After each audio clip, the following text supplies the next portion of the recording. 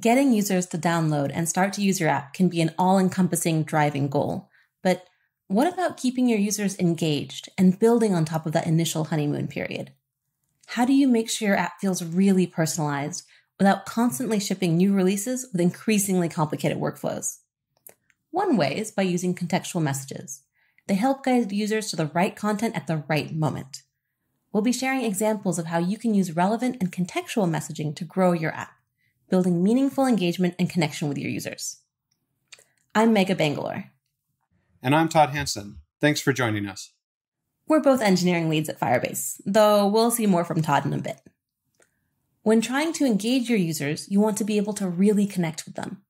Not only when they're actively using your app, like providing hints in a game when they're stuck on a level, but also when they're not using your app, if there's some critical news that just can't wait. We'll explore two distinct approaches to setting up personalized messaging, both in-app and out. I'll start by teaching you how to set up campaigns and nudges to guide your users to the features and sections of the app that are the highest value to you. Todd will show you how to send messages to topic subscribers via the programmatic APIs. He'll then dig into some advanced API use cases, using analytics labels, BigQuery, and a new FCM feature, Direct Boot. But first, to set the stage, Todd and I are working to grow our latest app, a cooking app where users can discover and share recipes with friends. A lot of the recipes shared within the app come from cookbooks, and I wanted to launch a new integration to allow users to easily buy the cookbooks that feature their favorite recipes. To promote this integration, I created a sale, where cookbooks were 10% off for a limited time. While we could send all of our users the sale notification, Todd and I are seasoned app developers and only want to send the right users this message. Getting interrupted by an irrelevant message can be jarring, and we want to do our best to avoid that.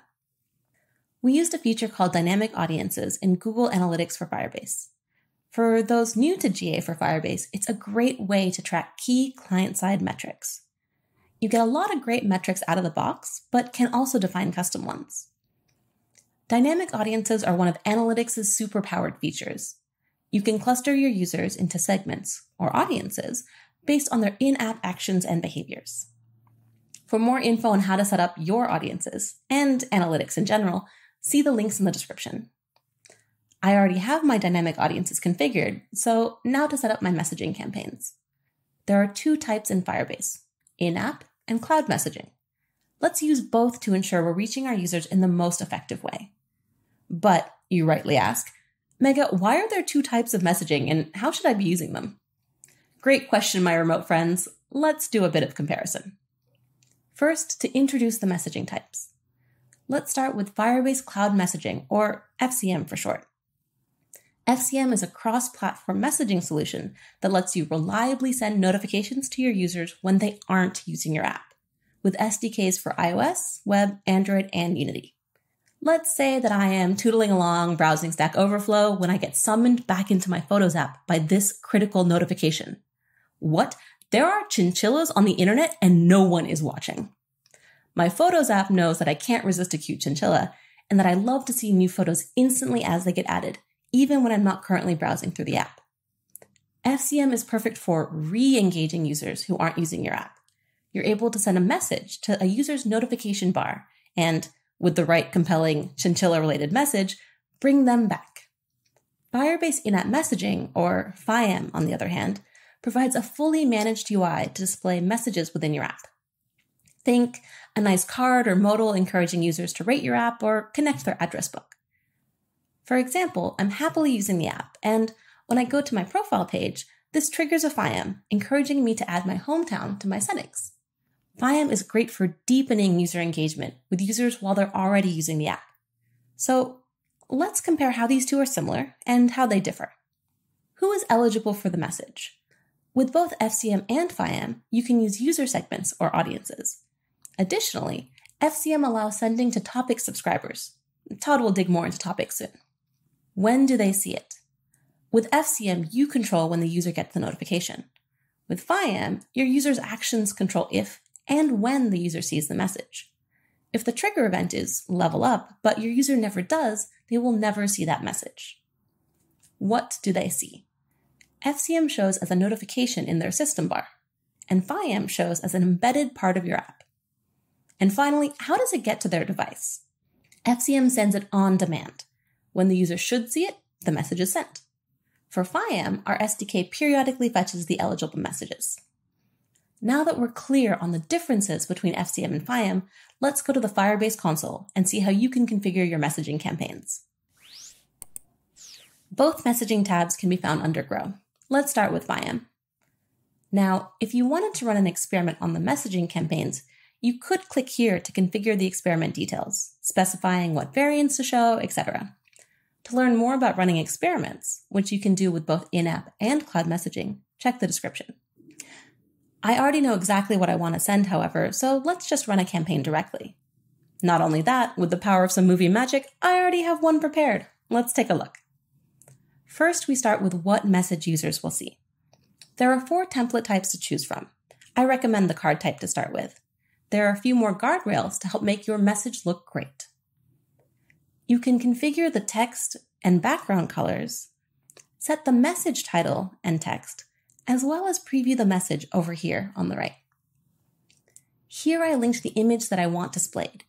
You can use Firebase storage or hosting or really any URL to host the image, and note if you want to have different images for landscape or portrait orientations. I would strongly recommend you make sure that whatever is hosting the image is ready for scale and fronted with a CDN though. We want to ensure that all your users will be able to see it. Here's the primary button click link. This takes users directly to the sale page with details on how the cookbook promo code works. You can put a Firebase dynamic link here or use any other deep linking tool you've configured in your app. Next, we define who will see the message in target. I want users who had not bought anything in the last 7 days and who were seen in the app in the last week. Here I use the not in with my weekly active purchasers audience and add an additional condition for app activity. You can construct any combination of audiences, user properties, etc. to configure the group eligible to receive this message. You don't need a special audience per campaign. You can also define localization options, either automatically powered by the Google Translate API or manually curated by your own localization team. My Italian in-laws are big fans of my app, so I can use Google Translate to provide a translated message that will be sent to all devices set to Italian. The default text will show up for any language that doesn't have a specific translation defined. Next, we define when a user is eligible for this message and when they can see it. I want this to be a limited run, so I can set the end date for this campaign here, but more importantly, I set the triggering event. This is the local event that is used to trigger the message display. I want these messages displayed when the user fires the recipe favorite event, and to only show once per device to avoid feeling spammy. If it were a critical terms of service update though, I might want to configure this message to show once per day on app foreground for the week leading up to the change. Now, the reason for this campaign was to increase in-app purchases. So I specified the relevant conversion event here so we can track this as part of our campaign stats. In additional options, there are fields for custom data that can be sent with each in-app message. This is metadata that you can programmatically act on device. I want to immediately change the app when a user clicks on the message. And by defining in-app messaging callbacks and specifying this custom data, I can. See the details for more on handling callbacks in your app. The campaign is now ready to go live, but first there's a review summarizing the key details to do final verification before it's published. Now to configure the FCM campaign. This is actually really similar to the in-app configuration, so I'm just going to highlight the important differences. Like before, we start with what your users will see. Next, we go to who will get this message, which has the option to pick a user segment, as we had in FIAM, but also by topic, unique to FCM. Since we want to use analytics audiences, we'll stick to user segment. We specified that the last user app engagement should have been over a week ago. This way, we're ensuring that weekly active users are getting the in-app message, but our less active users are getting a notification. It's not necessary to create these disjoint conditions between in-app and cloud, but this way we can ensure that we bias towards the contextually triggered in-app message where possible. Users are already in your app with the right mindset to explore more. When we choose the when users will receive this message, we can also configure it to either use your time zone or the device's local time. If I want a nice morning digest to show up at the right time for both people living in California and Italy, recipient time is what I select. Speeding through here, we see our friendly review screen and publish to make it live. Clicking on any of the campaigns in either the FCM or FIM dashboards will show the activity of the campaign. In this case, since we've just scheduled these campaigns, these are still empty. Now we've got both our messaging campaigns scheduled and ready for when our sale goes live, and we're able to engage with our users. Let's check in with Todd, who will tell you about another messaging challenge that we tackled, using FCM Topics to send timely messages via the programmatic API. Thanks, Megha. Early Saturday, as I'm planning my menu for the week, I need to figure out a special dessert to share at my Scrabble game later that evening. As I'm scrolling through our cooking app, looking for ideas, it occurs to me that I do this every Saturday, and that others probably do too. Perhaps there is an opportunity to send some inspiration to people that fits their schedule. On Monday, Megha and I are back in the office. Video chat. Together we start brainstorming a subscription push service for recipe ideas. Users can subscribe to different feeds of recipes that can be delivered any day of the week. Megha suggests that we use FCM Topics subscriptions to manage these messages. It keeps our infrastructure simple. We just push the messages to each topic at the right time, while FCM takes care of managing memberships and fanning out messages to interested users. The whole thing can be automated pretty easily, saving us time for outdoor activities. To subscribe a device to a topic, it only takes a single asynchronous call to the subscribe to topic function. A single call enables FCM to manage your subscribers for you. When it comes time to send a message to a topic, you can simply call admin SDK's set topic function. After you send a topic message to FCM, the FCM server handles fanning out messages to each subscriber for you. Those previous examples were for Android, but I want to ensure this feature works well for different users.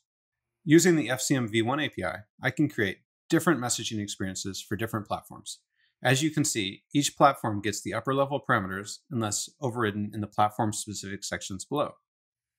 Megha is super excited to find out that we even support watchOS and Wear OS. Maybe that can be useful when it is time to create an awesome shopping experience. Our new feature launches to an enthusiastic audience. Users are happy to control their recipe subscriptions and happy to engage with our app's content on their schedules. This is a good start, but if we look deeper, we can find more optimizations that we can do to improve our app. Let's examine some of those opportunities. First, we'll look at using Analytics Label to gather message delivery and open counts to understand which subscription feeds are the most engaging. Simply add the Analytics Label parameter to your V1 send message calls. You can specify different labels for each topic, up to 100 labels total. After adding an Analytics Label, we can view the results in our reporting dashboard. In this case, I am showing the send, received, and open counts for the Monday Lunch subscriber base. It seems to be sending the weekly message daily, so I had better go fix the code. I can go a step further and debug specific message delivery issues using BigQuery. BigQuery logs specific events for individual messages, such as message acceptance and delivery. Using BigQuery data helped us to find out about direct boot's impact on our app. When an Android device's OS is updated overnight, it is unable to receive notifications until the device is unlocked. By adding direct boot support to our app, we are able to greet our customers when they wake up, even before the device is unlocked. One aspect we are looking forward to exploring is driving acquisition of new users to our app using Firebase dynamic links. When a user wants to share a recipe, we can make it easier by including a share button within our app. If we use Firebase dynamic links, the share button can link users directly to the in-app content they want. If a user follows a shared link that doesn't have an app installed, it brings them to the App Store to install the app and then directly to the shared content. This makes it easy for the end user to consume the content with minimal hassle, and it brings additional users to our app. FDL also drives re-engagement by bringing idle users back into our app naturally whenever their friends share a new recipe. As you can see, Firebase Dynamic Links is a part of our diverse set of tools for engaging and growing our user base. Thanks for joining Megha and I today as we examined how our recipe app uses Firebase messaging products to engage its users. We examined setting up campaigns using FIM and FCM. We explored using topics to distribute user-selected content, and we investigated advanced concerns such as direct boot, Analytics Label, BigQuery data export, and Firebase Dynamic Links. Stay safe. We look forward to meeting you in person at our next FireConf.